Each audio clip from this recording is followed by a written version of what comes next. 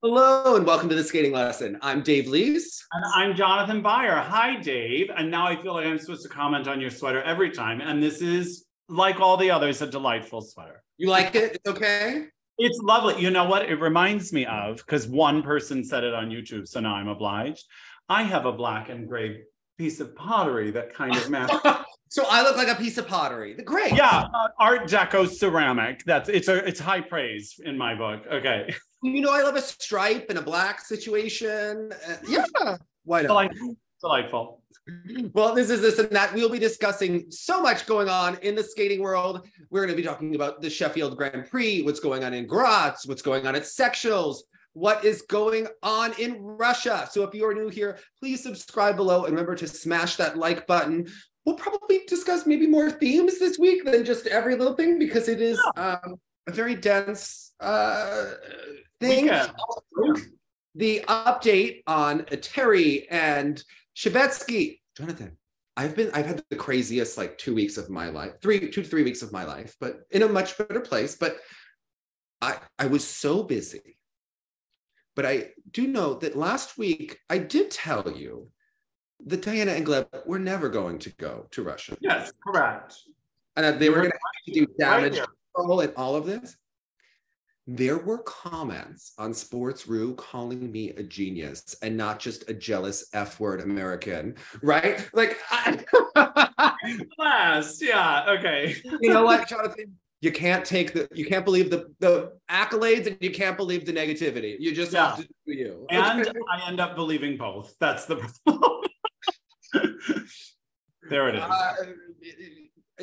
I think people are seeing clearly. There's also Shevetsky article. I'm finally going to do the As the Blade Turns this week. As long as end the skating video, we've got cleaned house and figured things out. Anyway, lots been going on. So yeah, where to start? I mean, at the very beginning of the week, let's talk about sectionals. But before we go into just skaters, there was a big situation at sectionals this week, and because you haven't competed, you live for sectionals. Like, it's my favorite event of the year. Sectionals is Dave's jam. I cannot say that I feel the same. So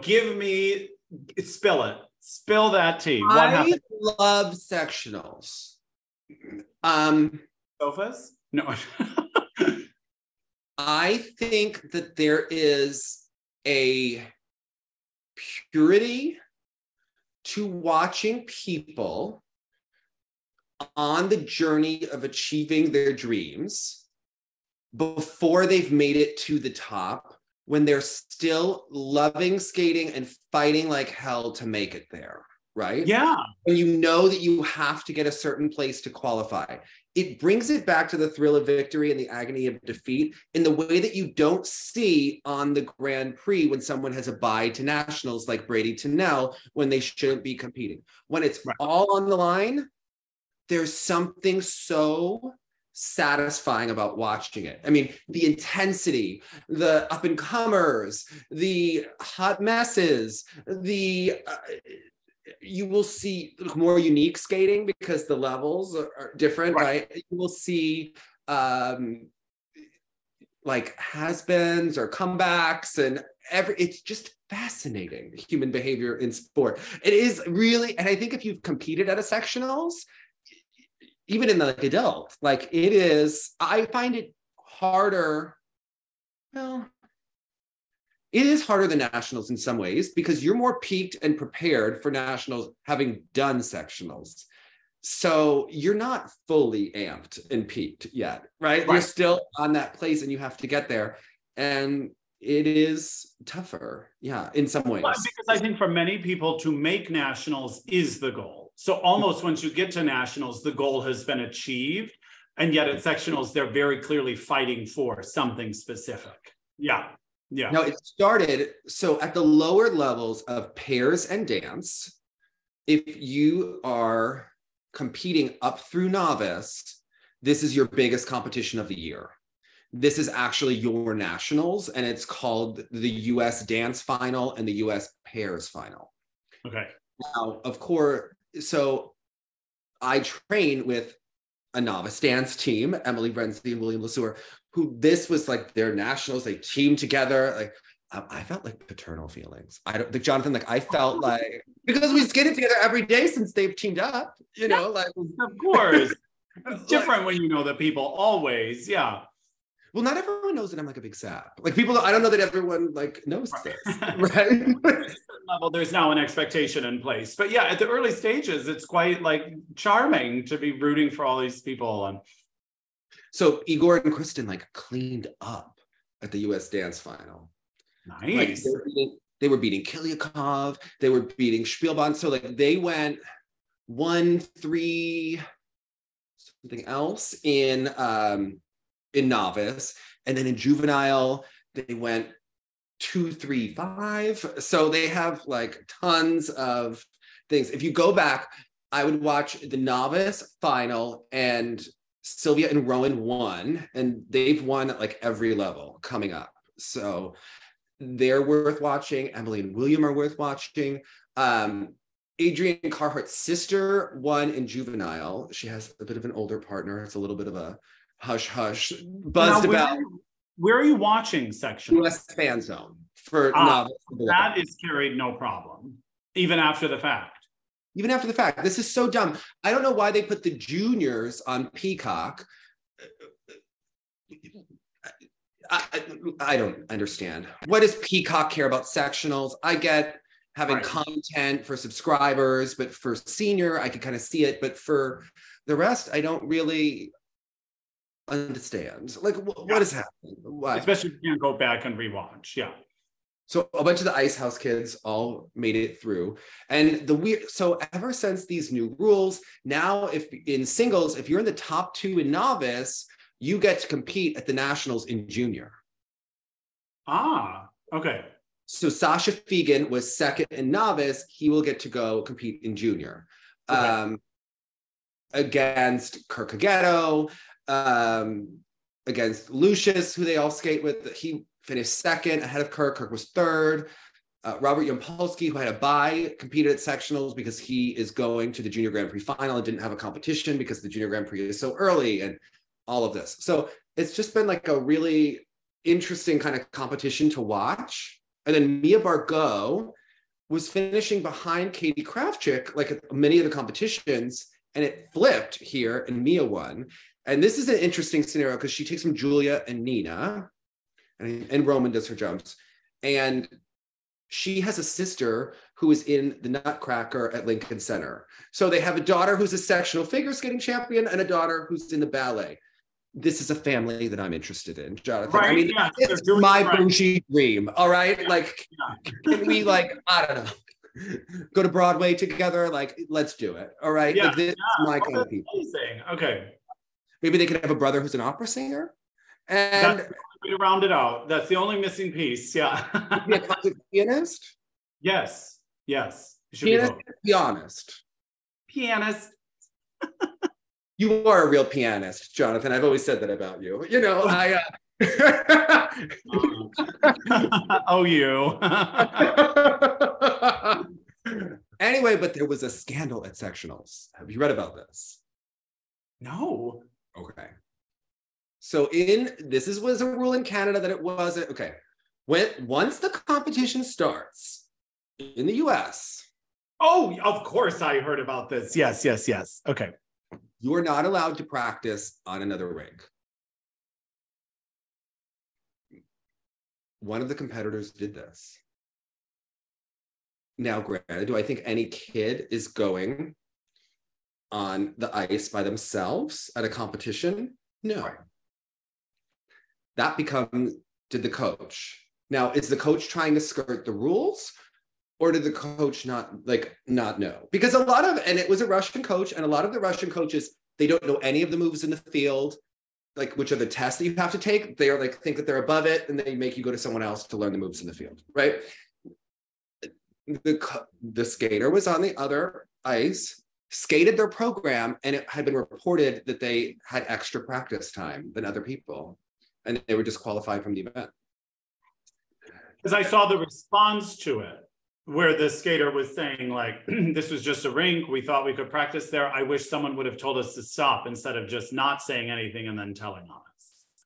Apparently, you know, there are, of course, a million versions of this story going around, whether a competitor's parent was told who reported, like, I mean, look, this happened at the adult sectionals as well, years ago. And I always wonder, like, I think competition and nerves brings out either the best or the worst in people, right? Or just the nervousness in people. So if you think about it, like, at a certain point, you're not gonna like relearn your jump if you get 10 more minutes of practice time, or well, that's the thing, yeah. Before the event. It's too late. Like, it shouldn't be in the program if you're not doing it. So I don't know. And obviously this skater skated very well, so they probably didn't need the practice time. Right. But the rule is the rule, and everyone knows the rules. So it's very unfortunate. It's also novice ladies, like, they would have gotten to compete junior at nationals. Now they don't, but I mean, yeah, it's unfortunate, but it is a rule. Like, it is. Yeah. It's the rule. Unfortunately, this person now becomes branded by it, almost, right? Like, they're always going to be known in skating as like that skater who did this. But I do hope that people put it in context that obviously it's the coach who is driving that bus, or parent, or something, you know, like, or unknowingly, yeah.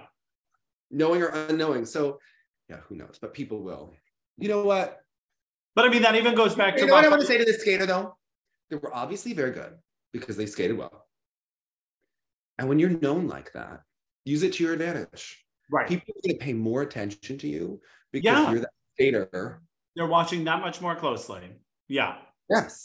You just became that much more interesting to me. Frankly, I didn't know who the heck you were a week ago. And now we do. Yeah. But your thing about sort of international coaches at times, I mean, it even reminds me of Raphael in Skate Canada, where he's just like wandering around, just getting in steps around the arena, and then accidentally went in the forbidden zone of COVID protocol, and then he's not allowed to re-enter the thing and coach Nathan for the event and all that sort of stuff. And you know, he was like, what? Why didn't you tell me not to go there? You know, I don't know that it's always malicious as much as it's.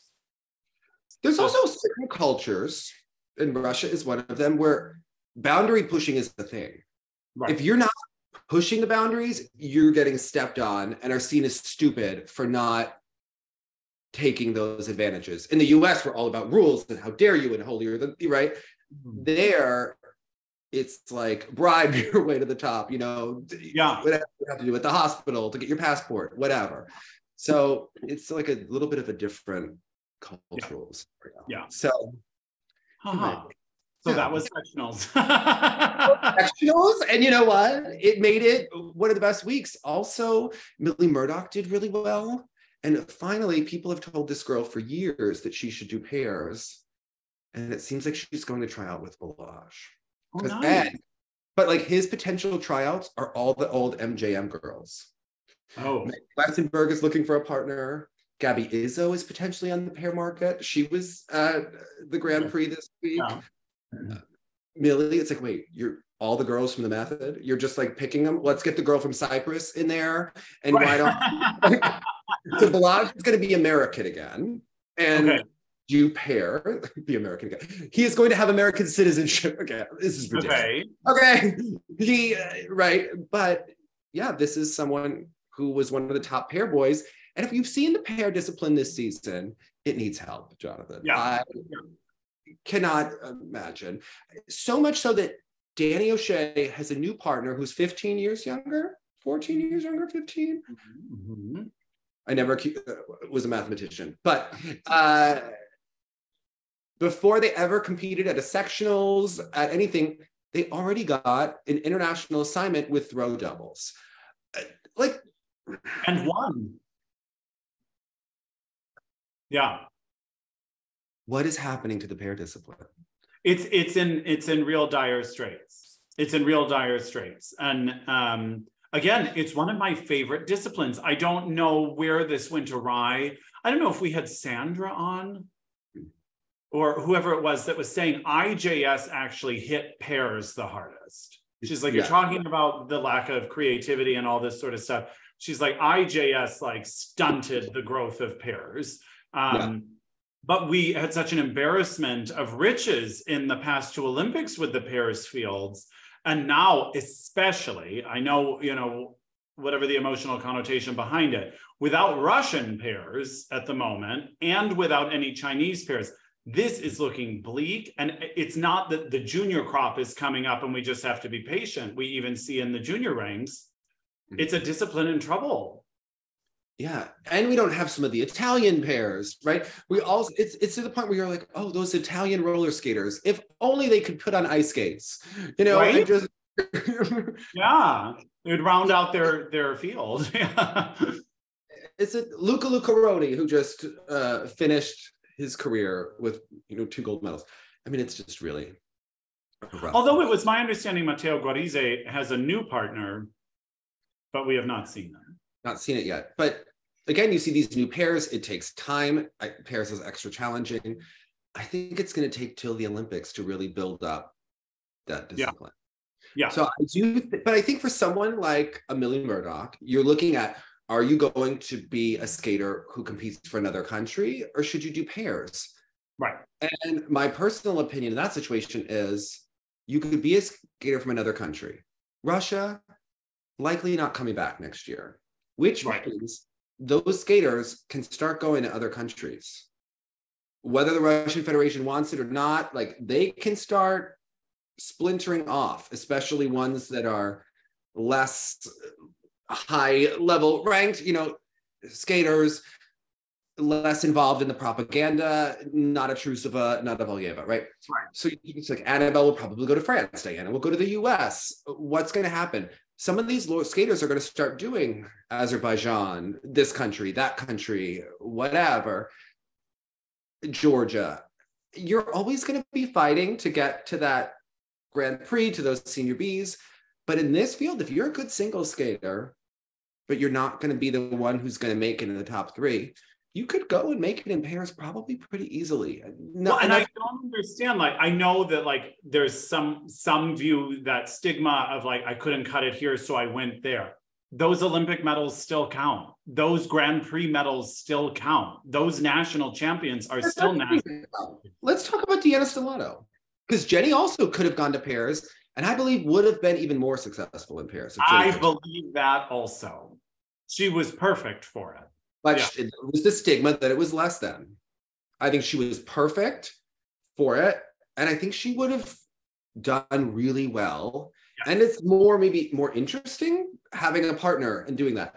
Look at Deanna Stellato. Yeah, she was a great single skater, but she's a phenomenal pair skater. Yeah. And will be remembered more. It's almost like when someone makes it in pairs at the top, they become almost a bigger star because they can compete longer. They can have more of an impact. They're older. They're more interesting. They develop their skating. It's just nicer to watch. So I would rather watch Alexa and Brandon, Deanna and Maxime than watching Isabeau. I don't know. Seeing a girl fight puberty, any girl fighting puberty and trying to get as many rotations, but not really having an interesting developed program. I find pairs more interesting in that sense. Yeah, 100%, 100%. And again, it will not, because of when we really got into skating with such a goofy time in ice stands, the fact that it is this like roaring giant of all the disciplines is, I'll still never get used to it, that pairs is so lagging behind. Because to me, pairs has I love ice dance, but pairs has all of these big ticket elements and these exciting things. And I miss it. I miss the depth of this discipline for sure. I know. Is it going to be replaced by solo dance now that it's going international? They're adding championship solo dance to adult nationals. Oh, amazing. Do I need to like take my dance test like this quickly? Like, I don't know. I don't know how much time we have, right? Paulina will let us know she already has her dance tests. So Paulina Edmonds did pass all of her dance tests, and she also learned correct technique from Sasha Fadeev in Chicago. Okay. Yeah. She learned a flip has an inside edge and a Lutz has an outside edge, and Paulina Edmonds did learn this in addition to all of her dance tests. Perfect. Yes. That's right.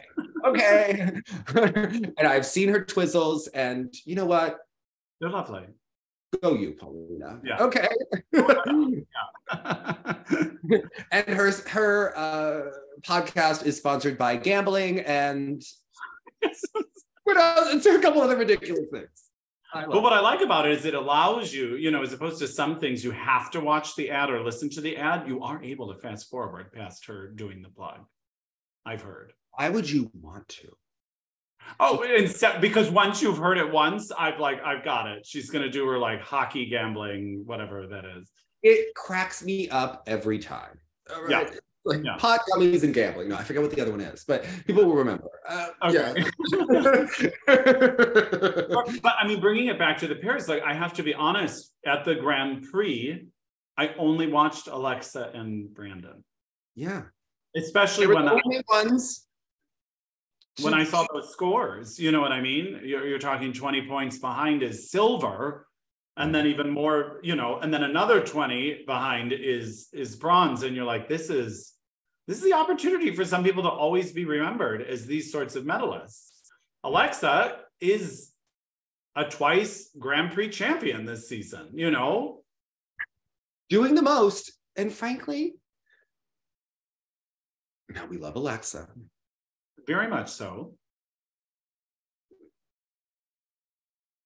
They don't look like they're on all cylinders yet, right? Like, I think they're biding their time, and clearly it's proven not to be holding them back in the placements.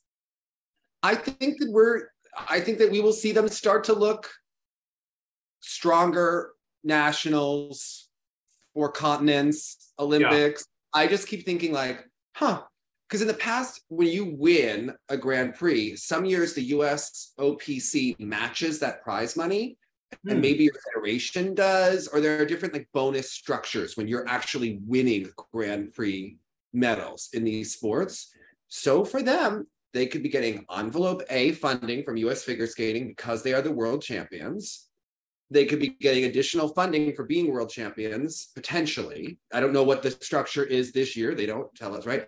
But it could be lucrative for them. And frankly, no one else is doing anything. This is almost like a very nice practice for them. Yeah, and what's interesting about it is they kind of know that, and not to say that they're shirking their responsibilities or like, oh my gosh, I can't believe you guys are doing this, but they seem to sort of be taking it in their own time and not worried about the overall image. They're just still doing enough to win. I thought their free the lifts looked more developed and more interesting here. And the choreography looked better than when we saw it at Skate America. I was more taken by it. Yeah, the music for me is a miss in both programs in sort of the like unrelenting mood of it without it sort of like growing and building for me. Also, you know, I love Mark Henretty's commentary, especially on Ice Dance here. It was quite good. But I don't know if the ISU channel told him to fill it with more fluff and they gave him all this material, because suddenly it became a lot about like backstory and all these sort of motivating factors. I want to know who wrote the media binder of notes on each point. Brandon is going to celebrate his 30th birthday. Yeah. And a great season to shoot him when he's, you know, world champion. Yeah, exactly. And so each one clearly had their like PR fluff that they wanted to be throwing in. Like toxic positivity, right? Yeah, or just cheesy. I was like, Mark's above that. We were above that if we figured out how to watch this on YouTube. Like, you could just keep it to the skating. But the one thing he kept saying about Alexa and Brandon was that this year that they're prioritizing their mental health over their competitive ambition. But it goes to the fact that we were saying earlier, like, oh, they're on vacation. Oh, look, another vacation. And they did show up and do their job, but I wonder if that's part of their sort of pacing themselves to not get burnt out. And I think it'll probably pay off beautifully for them. You would have to, because they had a long 2 years. They got together during COVID. New team, competed the first year. It was chaotic with COVID. Then they went to the Olympics. They went up winning worlds. That changes your dynamic, right? That changes your life. And then they have to decide, do we do another year? And it's a financial opportunity for them to do this. They also potentially could be 2-time world champions. Like, right. right? Now they're winning Grand Prix, which they had never done before. It's a completely new situation. They're the favorites every time they skate. And they are skating with more authority, right? They look more confident. They look, yes, they had some mistakes, but relatively, they skate just bigger than they. What's interesting is, like you were talking about at sectionals, one of the interesting things is like how much is on the line.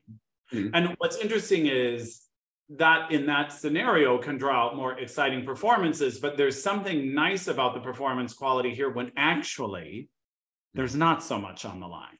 It's not that if she botches one jump, they have lost a medal. She could botch two jumps clearly in the free and then still win. So I think it allowed probably her to be less a perfectionist, knowing that good enough was going to get it, you know? So there was a little bit more abandon, and she kept fighting in that free skate. She didn't kind of go dark like she might have in the past or something about it. It was nice to see. I personally just wish I loved the material a little bit more, but. I must say, I really like the Journey music. I wish that version that's used in Stranger Things had a little bit more melody at certain parts.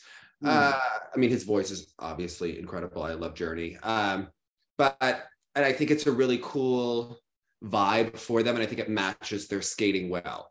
The gray is not my personal favorite. Maybe they could get another set of costumes just with more of a color, like even more red and black would be great for it. Are you talking about for the short? Yeah, I think he had like a white circle on the front and the back that was almost too light in contrast. It looked like he had a hole in his body. I don't know if that was the goal. I wasn't really following. Gray is not my favorite color for the ice, especially if I just think it gives a weird energy that washes people out. It's my personal opinion. And given the ice itself, yeah, of course. I don't know. I like gray as an accent on the ice, but I think that itself, I don't know, it's a weird energy to bring off in a performance sport. Yeah. But I think that the actual design is beautiful. So yeah, I don't know. But I do think that they skated with a little more intangible something, even if the elements were good, when they were against Deanna and Maxim. And I would like this would have guessed this looked more like their first outing at a Grand Prix, where like it was just a little bit clumsy at times and they were still sorting it out. They did seem a little bit more slick at the previous one, but like you said, more stiff competition could have done that for them. Yeah. Also, Trent Michaud won a competition with his new partner at Skate Canada. So I do think we'll see some new pairs over the next year with some potential, but there is growth to be done. So I think it's going to take some time, but there is some hope. And I wonder, will Alexa and Brenda do one season? Will they do 2 seasons? Right. Who knows, right? I think probably just this year. I believe Chris is a rink director in Chicago now from what was in an interview. So I don't know what's their dynamic. Are they training in there? Are they training in LA? Like, who knows? But yeah, I think we're going to see them kick it into high gear. And that's certainly, there was nothing on the line for them here other than showing up and winning. They will absolutely, and wanting to improve themselves, but not the same excitement or pressure of going against a tough competitor. So I do think we will see better performances from them, from the Japanese, from Deanna and Max at the final, and it'll make the final interesting. Yeah. At least for those top 3 spots. Yeah. So I'm looking forward to that. And Deanna, who didn't have their best competition at their second Grand Prix last week, I didn't know that her grandmother had passed away right before. Oh, I didn't know that either. So I think it puts into context some of their performances. Of course it does. Yeah. So yeah, I am, intrigued for the discipline. Also, I don't know if you saw Mishina Galyamov in Russia. They skated well. And yes, I miss that level of competitiveness. I don't know if it were with Dr. Shevetsky or without, as one, I wasn't there to take a urine sample. However, the Elvis program, Jonathan. Dave, well, at first it's confusing. So just to set the scene, he comes out in the brightest fire engine red I've ever seen. in like a onesie, and then she's in this very like elegant white fringe number from another program. Like it didn't, I wasn't understanding. And then the music starts so sweetly, and yet he's already like in rocker Elvis mode, even though it does not match the music. And then whatever that acting was in the final pose, I was like, make it stop. However, those side-by-side jumps and the way that girl can land a throw is fabulous. Where they do lose me compared to some of the teams on the Grand Prix circuit is the quality of lifts. Their lifts kind of halt to a stop and are a little bit brief and clunky at times. But the jumping passes are amazing and the throws are incredible. But man, that Elvis program, I didn't know what was happening. That was tough. You're dead on about the lifts. Remember, the thing about the Russian lifts is that sometimes they have more beautiful positions, but they don't go for the distance on the lifts. Yeah, it almost came to a stop. Yeah. North American lifts, they really go for power, speed, distance across the ice. Maybe the positions are not always primary. Then you have Deanna and Max who kind of do both. So yes, they do have a nice moment where she's doing a spiral and he's doing a hydroblade, but with those costumes and that music and that vibe. Yeah. It was very odd. It's not the way I want to remember Tamara Moskvina in like 40. Right. The way I want to remember Tamara Moskvina is one of those like Russian figure skating pages caught her with like a foam finger glove thing or something on. And it was just her at the boards like this and just like the little hand waving from above. It was adorable. And then in their free skate, they put him in tails. And the difficulty there is he has such a nice line, and when he's doing that back stretch thing before, it clouds his sort of like overall line, which is a real strength of theirs. So I don't know, it wasn't my favorite program, but again, like the triple sow combination and like his entrance and then into the triple toes, like, and her throws, there were some world-class elements happening, but for sure some odd choices choreographically also. I did want to say, I do think that Danny O'Shea has potential with this new partner. I think it'll take time, but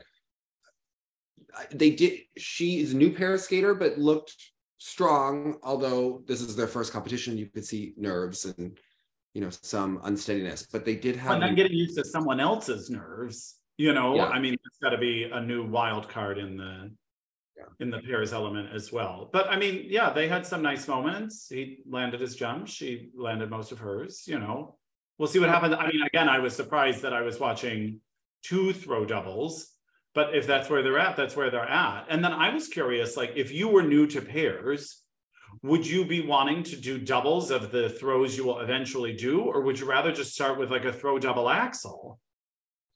Or is it so different that they're like, why would we even hone that technique if that's not what we're going for in the triple? Well, you would potentially do like a throw double to warm up the throw triple rather than learn a different jump, right? Because if you're doing a throw double axel, you'd be going forwards on the entry, potentially, right? Or the pattern's different. So I think for them, if they don't have a lot of time, right? So I imagine like, let's just keep it simple and we'll grow into that eventually. Okay. It's like when we see the place card holder with triple sow or triple toe on its own in the beginning of the men's programs. I was always like, do you want to switch it out for another jump, or are you keeping with the actual same entrance until you're ready? Then I guess that's what they're doing. Okay. Also in the ladies event at sectionals, Sonia Hilmer went from having such a great season, and she just missed on getting out a bye to nationals. That's great. Yeah. And she had never made it through sectionals before to go to nationals. And it was just like this skater who's had a wonderful season, who US Figure Skating suddenly got invested in, allegedly suggested that she change her program and music, did it.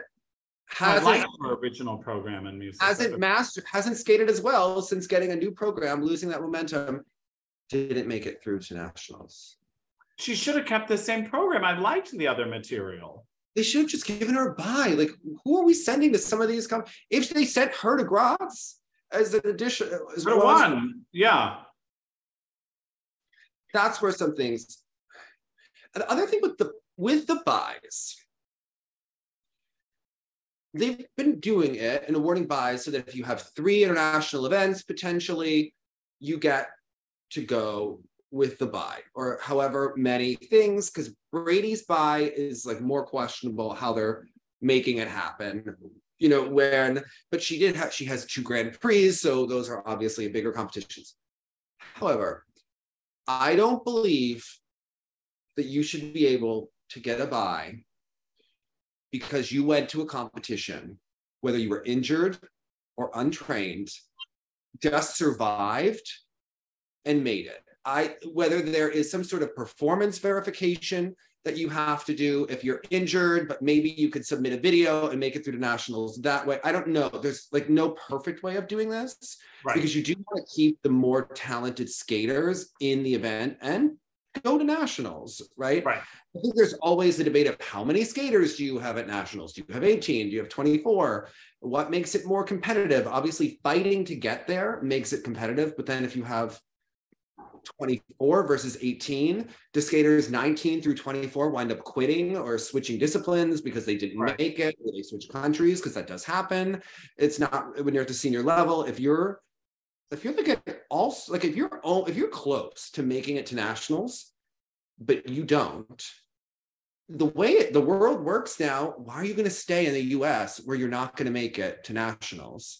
You could either switch or go to another country. Right. Rather than not even go to your own nationals. Why would you keep doing that? So it's these are actually like important things, because the quality of the field is going to determine how well the top people do. But I know Bradie Tennell is coming back from an injury. However, she was not prepared for that. That was not the right person to send. I mean, and we've seen it before, unfortunately, where it's just like, again, did someone monitor this? Like, did they check in with how she was doing before she went? You know, it seems like she wasn't ready, and that's okay, because of course she's coming off an injury. It's going to take time, but then why are we rushing it for this? And then is she even go to nationals if she's not more prepared, right? It's almost like they should have to achieve a certain score at an international. Maybe you could make it fewer points than you'd have to get at a national competition where scores are often inflated.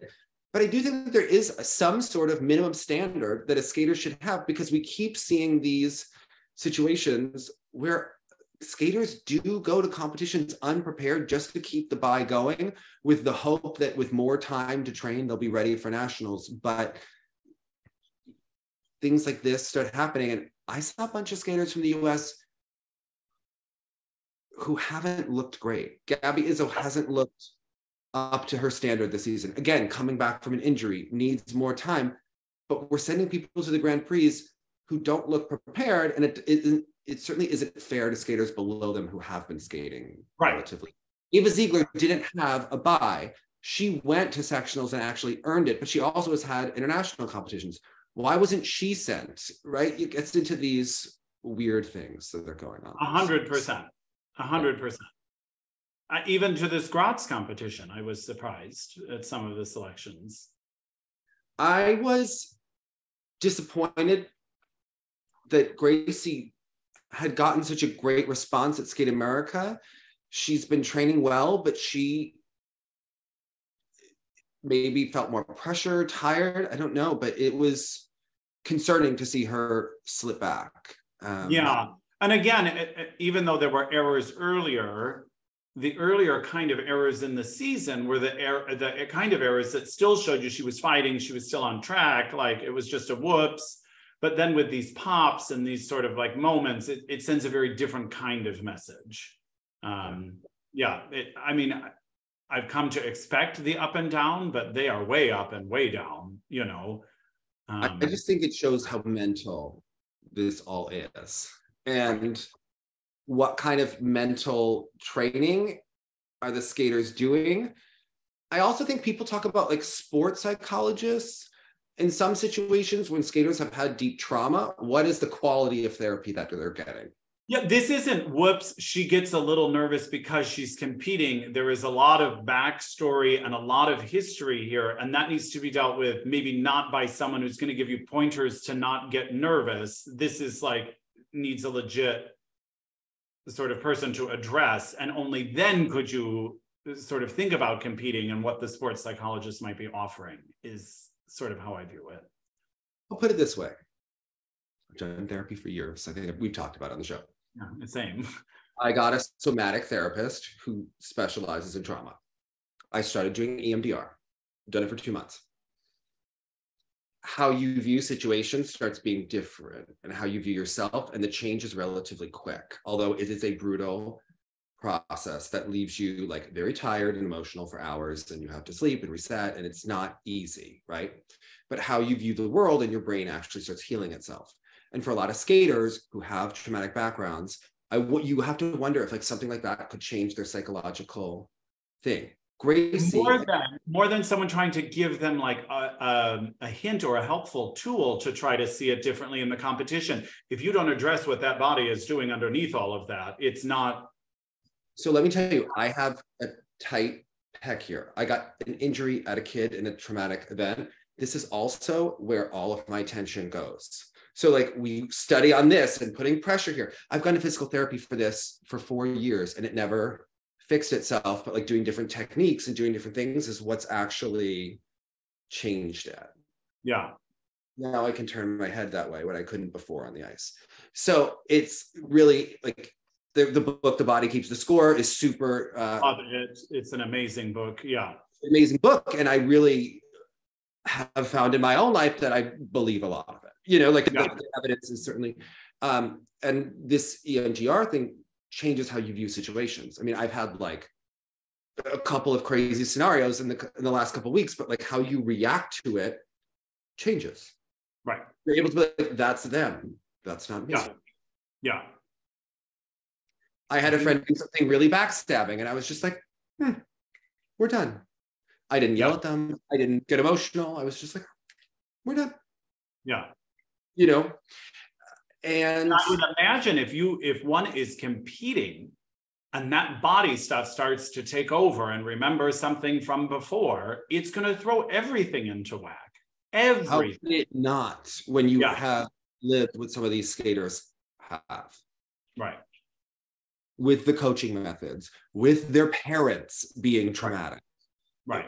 Plus normal family, intergenerational traumatic events. So yes, I do think that this, if we could get a somatic therapist on the national team to help the different skaters, I do think it would be really fascinating to see what kind of results it yielded. Because think about Gracie, who's going out there with everything that she's fought through in her career.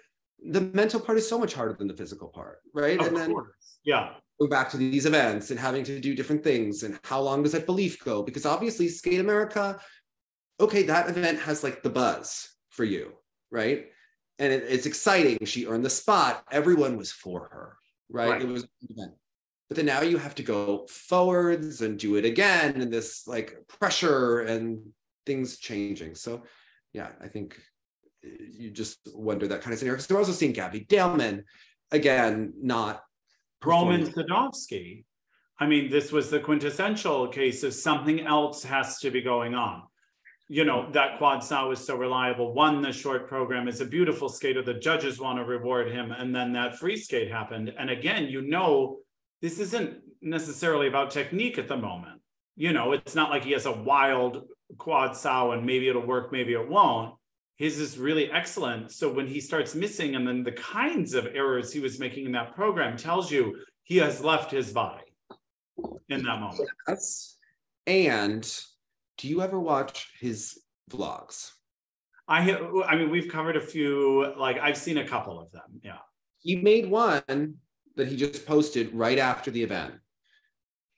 And it was interesting because 4 hours after a competition, when your program is what one could be considered a red wave, when you look at that box on the top, the red wave, not in politics on Tuesday night, but in a free skate, when you see the boxes at the top of that kind of red wave. Well,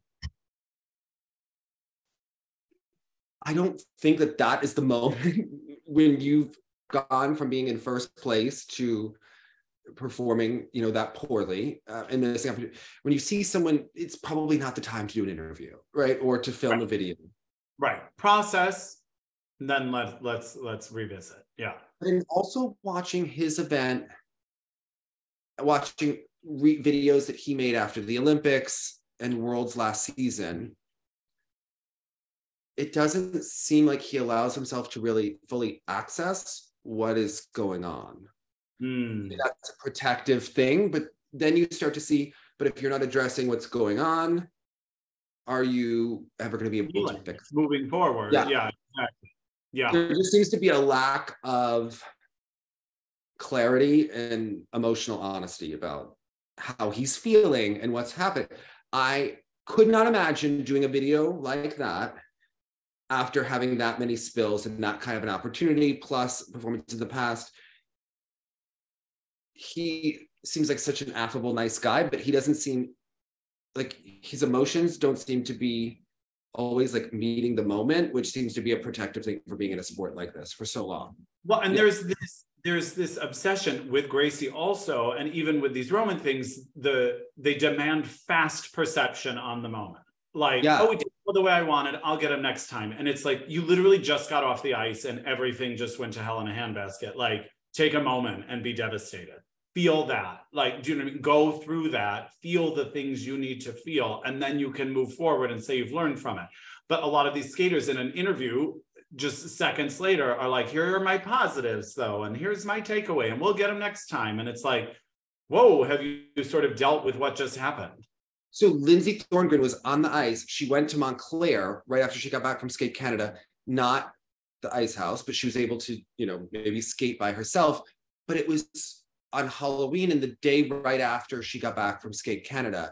And Krista made an interesting comment. She said, I think that, yes, there is the desire to train and fix whatever you did, but that time that you spend decompressing and processing and watching Netflix under the blanket in the dark with ice cream after you've done poorly, or if you did well and you just need time off, that is actually like a really important process for decompressing and processing what happened.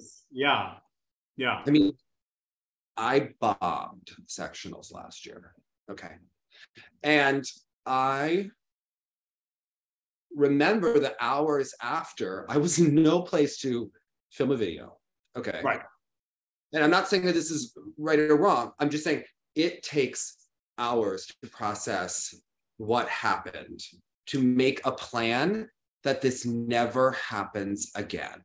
What do you need to change? And really look at the protocol, at your preparation, at your coaching situation, at everything going on in your life to kind of figure out like what is going on. Yeah. And for Roman, he's so talented. Incredible. Looks like he loves to skate. Yeah.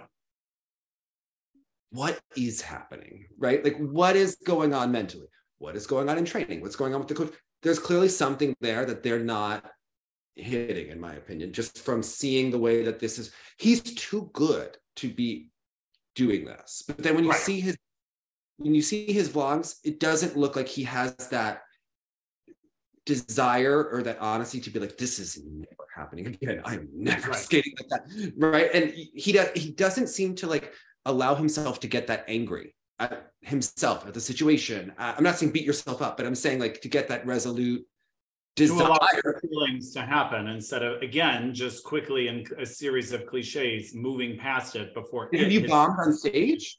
It must happen, right? Yeah. Do you know it when it's happening? Wait, say it again?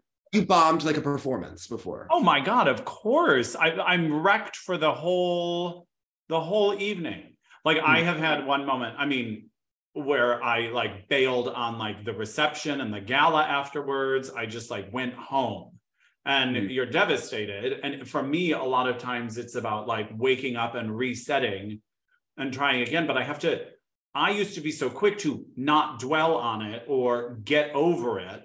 But in order for me to get over it and actually make any sort of changes in a positive way, I had to like live in it. And it sucks, but you have to like live in it for a while to understand what the hell just happened and what you can do differently next time.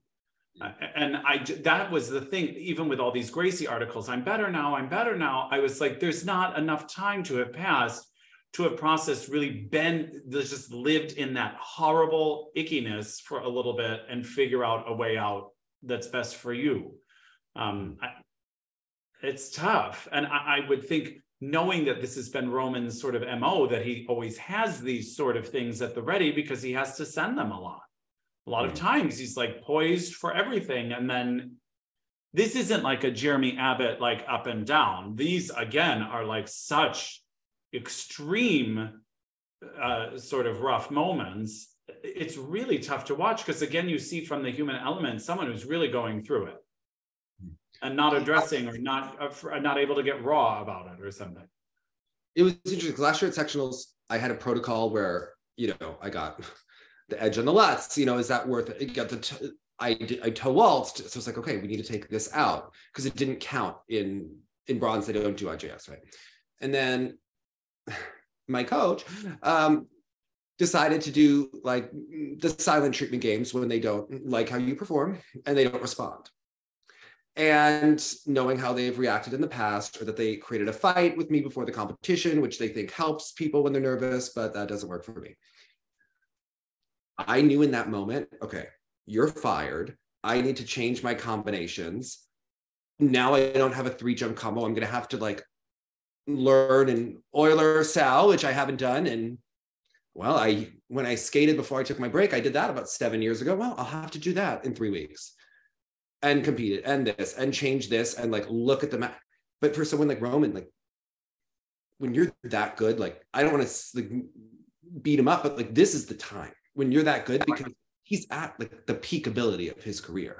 Yeah. Like to skate well and win nationals and do things, and he's really like risking like obsolescence when he skates like this. Like the time is there.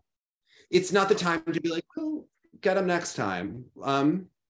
No, like, what are you doing? There's nothing real to that. You know what I mean? Yeah. And we know they're trained, of course, to be a little bit artificial in those sort of moments with the public, but like, give us something real, man, because we were all rooting for you. Why though? Like, why in skating are you trained to say what you think people want to hear? Because I think people actually want to hear honesty. Yes, 100%. Actually, it's more frustrating to hear someone not being authentic in the moment. Right. And it becomes like a protective shield.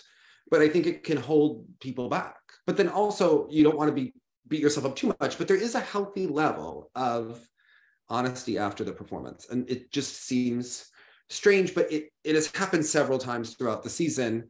Neville Horn, he and his coach didn't seem to be reacting in the kiss and cry in a way that seemed to match the performance that went on.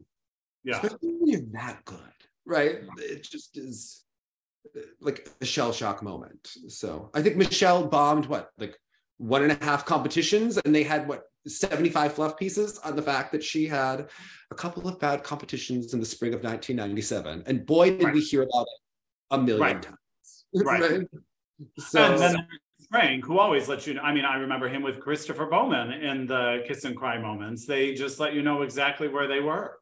He was like, well, my coach is mad at me because he thinks I didn't practice enough, but I thought I just did pretty well. And then there's Frank like in the corner with his arms. But that's real. That's what we're interested in. Yeah. We watched the competition. Like, we're aware that something happened and your talent level. I mean, Daniel Grassl with the win then. Mm-hmm. What'd you think? Vasiljevs with silver. You know, I'm not always on the Deniss train, but this free skate was a moment for Deniss. I thought so too. I thought that Deniss carried it. Yeah. My just taste. Yeah. Gave that everything is on the line. This is the moment energy, brought the house down. I struggle with Daniel Grassl skating. He seems like a nice person who loves to skate and is very talented. He's one of those people that's willing to try. He seems willing to try to improve. He's almost like too flexible. Like, he's super flexible but the flexibility doesn't equal beautiful positions, right? Yeah, the flexibility should only serve the purpose of making a beautiful position, and yet it doesn't seem to. Yeah. Like it seems like it's like overly Gumby and overly this. And to me, the pictures in Daniel's program and some of the technique on the jumps and the head in the air creates a really like. And I'm sorry to be silly, but it's the color green of the shirt even. It's so off-putting. Like there's two different costumes going on, and but I'm like, To me, it's just like a skater who's winning a Grand Prix. I just think there's a certain level of aesthetics and positions that is missing in his skating. But there is someone who clearly works very hard and has a desire to do it that I really respect. But it desperately needs to be cleaned up, and there needs to be a ballet teacher, and there needs to perhaps like rework some of the skating skills and the technique, because he has a lot of great qualities. But it's, if he wants to get higher, he will have to improve these things, because he's almost like one of those skaters that will do well because others falter and he does well enough, but I don't know if he's good enough to win or medal when everyone does well. Right. He has to capitalize on errors from others. And I think he actually has the talent to fix some of these things and win on his own merit.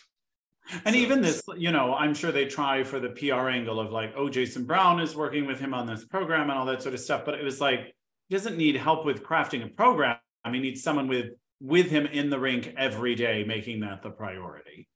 Yeah. But yeah. Deniss, I thought, was great here. I still don't care for the short program. It doesn't really do it for me. But the free skate was exceptional. And it was exciting. And, you know, there may have been a call here or there and under rotation here and there, but he won the night. He got the crowd going. It was a great crowd in Sheffield. Like, they were super enthusiastic and wonderful.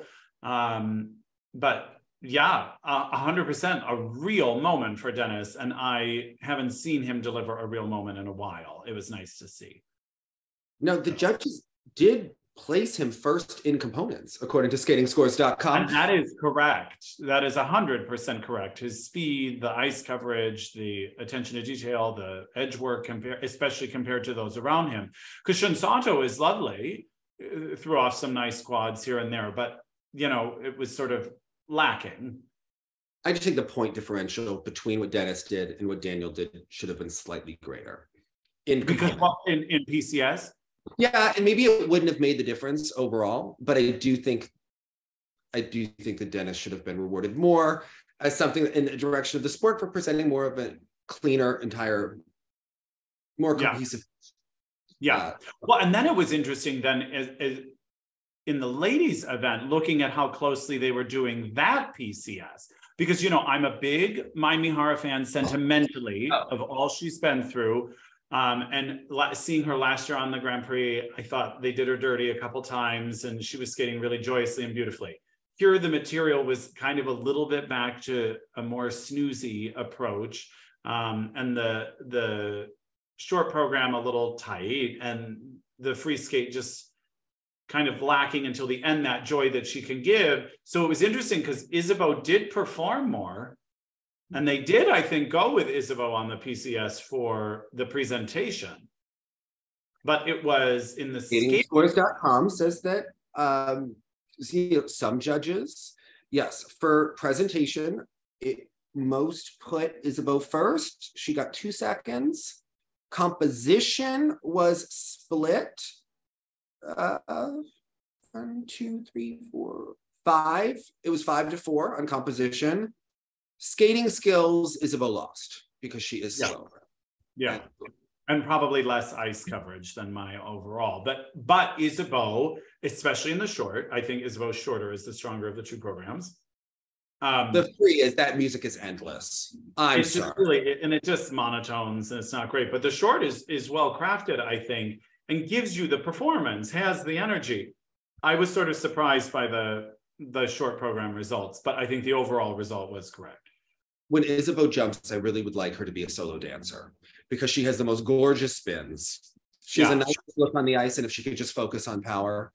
and less on these jumps that look like they would be gone. Arms are so specific and so great in a lot of those choreographic moments. So we're going to cancel pairs until they rebuild it up, and we'll just put solo dance in place of it at some of these competitions. Isabeau could be a world champion tomorrow in pairs. Right.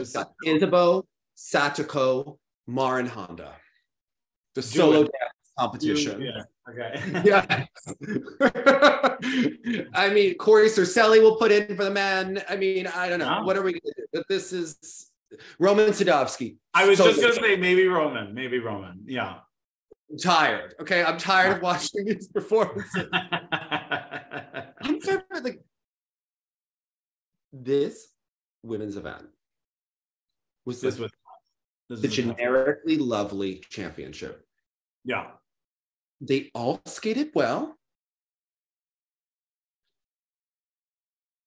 I didn't know who bored me the most. And it could have been, again, you almost wish Yelim had been here, because even going in, I would have thought Young Yu had more of a chance than she did, obviously making a lot of faltering quite a bit. But also, again, in her presentation, back to sort of just the sleepy deepy, like. Also the Gubanova program, I mean, it's Kiana and Rockney did it in 2009. Yeah. Now with things about cultural appropriation and all the themes and the music that doesn't serve her, it's a strange choice. And again, she's delivering the elements, but they don't care. They do not go for it. Slumdog Millionaire for a Russian representing Georgia is just strange for me. May not be your first choice. Yeah. That's my opinion, and I'm entitled to it. I thought Young Yu looked stronger in the free than we have seen in the past. And I didn't miss some of the big ticket items that we knew, the Ultra C elements that we knew were going to be cheated. Right. So, right. But definitely still has more, we knew that there was, time off the ice over the summer, injuries. I think I heard that she had lost her jumps at one point. I think more time to go. I don't know if this will be Young Yu's season, but seems to be at least climbing back a bit. Yeah. Again, the Korean skater that seems to be riding the wave of momentum is Yelim. Jonathan loves Yelim Kim the most. If you didn't know. Last season, they set up Young Yu to sort of be that leading skater. And really, Yelim just came in stronger out the gate. Why don't you just say it? Yuna Kim ain't shit. Yelim Kim can do the real triple Lutz, triple toe. Just own it, okay? That's what you think, all right? Yuna's was lovely also. Except I was always rooting for Mao. Oh, yes, you were. You're a Mao fan. It's all over. Yeah. I'm one of the annoying people. I was always like, I like them both. I see pluses and minuses in both of their skating. But that was true. Again, an embarrassment of riches at that time. If we could combine them into one skater, it would be the most fabulous, right? If we could have... No, I'm just kidding. We could have Mao's edge jumps and lovely knee with Yuna's arms and her... height. Yeah, I mean... Right, and the toe jumps, we would have the greatest skater we have ever lived. I found it very lovely and satisfying to see them compete against one another, and I didn't really have an emotional investment. Although I thought that Mao tugged at your heartstrings more. Yeah, that's what it was for me. Yeah. But the Mao Tarasova programs also sometimes made me want to run to the other room for a brief moment. Right? Love them. I'm in the minority. I love the Bells of Moscow. Yeah. Oh, no. I have grown to love the Bells of Moscow. Some of the costuming for Masquerade Waltz and that, not my favorite. Understood. Yeah. It was very out of region at that time. Yeah. Yes. So, yeah. And I gotta tell you, it was interesting to see like the dance event be like the rowdy go-to event of a Grand Prix. It was lovely. They were all in for Lilah and Lewis. Well, who is? I mean, they're doing the most this year. Yeah. Okay. Yeah. Although he did have a fall and a choreographic twizzle. Yes, which would be not the thing to do.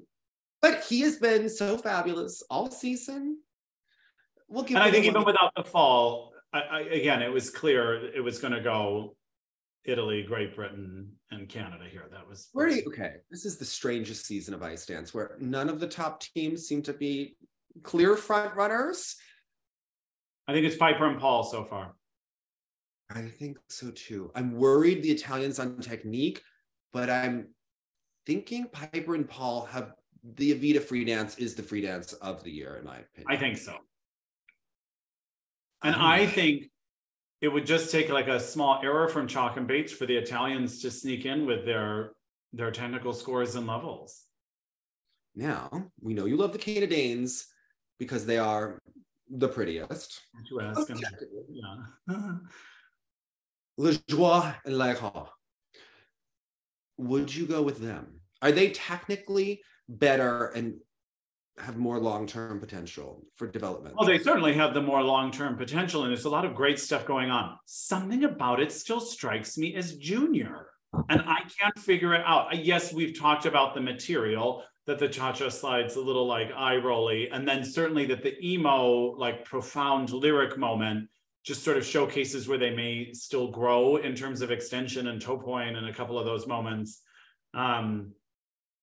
But the Canadians seem to be scoring a lot better. Mm-hmm.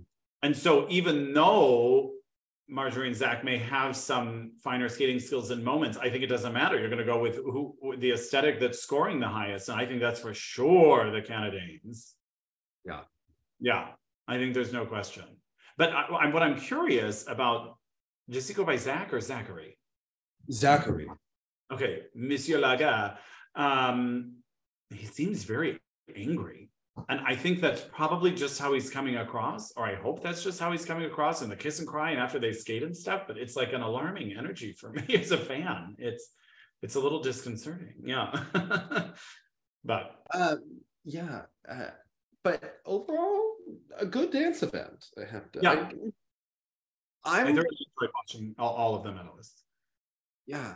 Now in Russia, the women's I didn't watch any dance in Russia, but I did watch Elizabeth.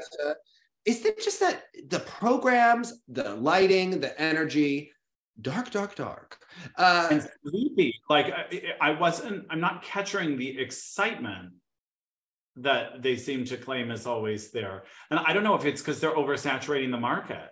Why did you have to do a counter Grand Prix event every time? Maybe consolidate up and do 3 or something.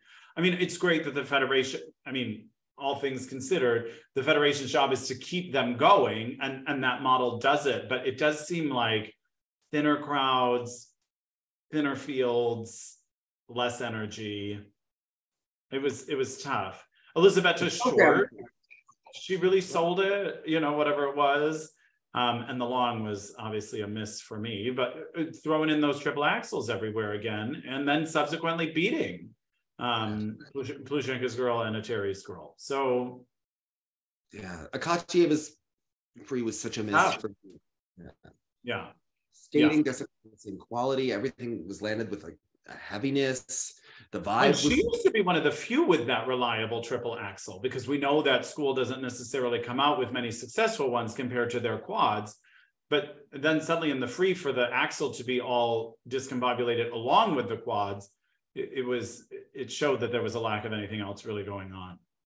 Yeah. But I agree with oversaturating the market. And a year ago, they were just telling us how much better they were, that they had 20 people who could, all do extremely well. The herd seems to have thinned down. Really has. Yeah. Remember what happened to that team after the Sochi Olympics when they all peaked at the same time? Right. All injured for like 2 years afterwards. Many retired. Yeah. And many tried to come back and couldn't. They were unable to with their bodies. Yeah. Interesting. I'm seeing parallels.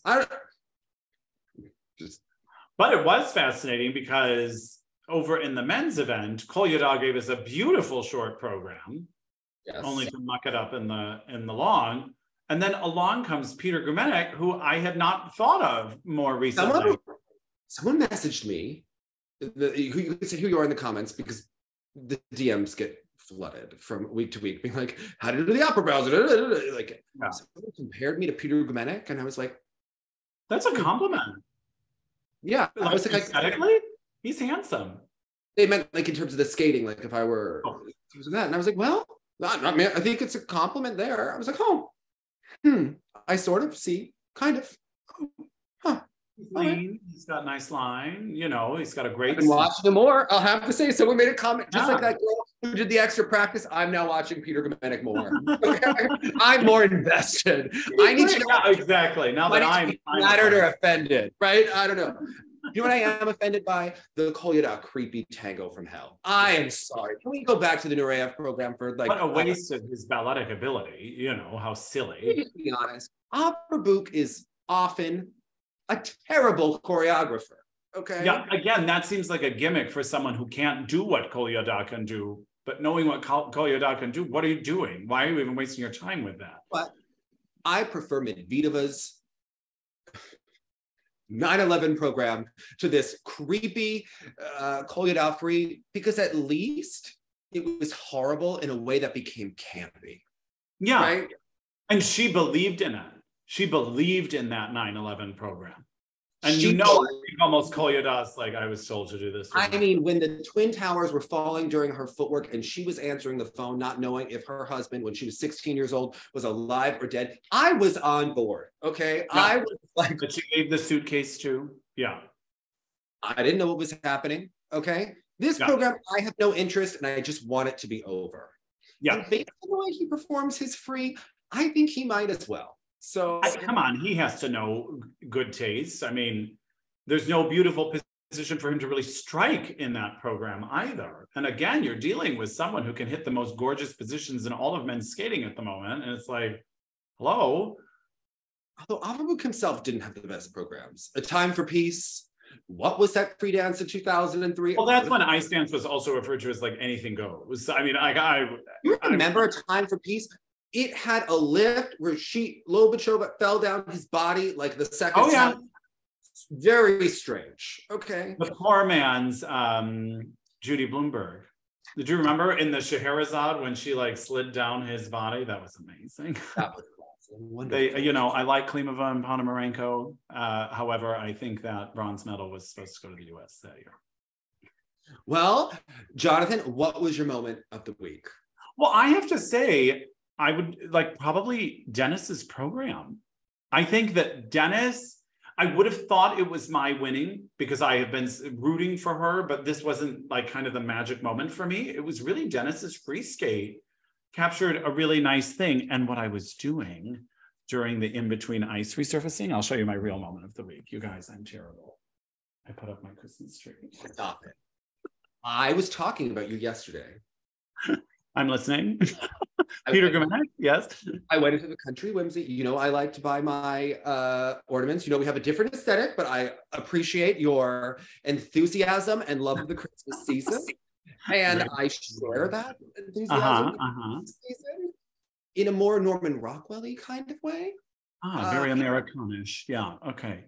Yeah, that's just, I don't know. I like to... I have a second tree that's all like woodland. It's all like woodland berries and like, it's more natural. It's the bush. Why don't we get to see that on Facebook during the Christmas season? Oh, you see some of the ornaments. You'll come to my holiday party and you'll see both. You'll see both. Yeah. Oh, loving them. It'll be great. Yes, it'll be great. What are we singing this year? Oh, what aren't we singing this year? Can we have like a caroling moment? Can we some sort of and all sing? I think that would be delightful. Yes. I'd always get the fireplace going, but it's too hot in here. I would. Yeah, we'll do a nice little caroling. I want you and your friend Tammy to do "Baby It's Cold Outside." I mean, that's just what I do. That's one that has been all but eradicated. The way that we have done it in the past is that I sing the traditionally female part, so it doesn't seem so Law and Order SVU. Say it again. Maybe It's Cold Outside canceled. Isn't it like maybe a little inappropriate? Yes, 1000%, because it's the guy being like, here, just have this drink, you can stay. And she's like, I'm trying to leave. And he's like, no, you're not, you're staying. Like, it's kind of a, ooh. 1940s romance. Okay. In the context of the show, it is cute that it originates from, but the words out of context can read very questionable consent. Yeah, so there you have it. Things to learn in the skating lesson. Well, exactly. One moment of the week, Deniss Vasiljevs. My moment of the week, US sectionals. It gave us everything we wanted. Okay. Sheffield was dull. Sheffield. Yeah. Welcome to Great Britain Grand Prix Series. Yeah. Okay. Welcome to Great Britain that isn't London. Well, now I give you watch Rylan Lukanen and Patrick O'Brien do their cha-cha to Waka Waka. Okay, that was my jam. Okay. I'm gonna look it up right now. Yeah. He has hair like school picture day. She is bossing him around. Oh, perfect. Carhartt winning with her arm going up. Oh, I loved it. Okay. I am, especially when you know the sectionals kids and the backstories. Oh, yes. It's where the real drama is. Okay. It's the real entertainment is. Okay. Even in the practice rings, half hours. A lot of followers. Bye now.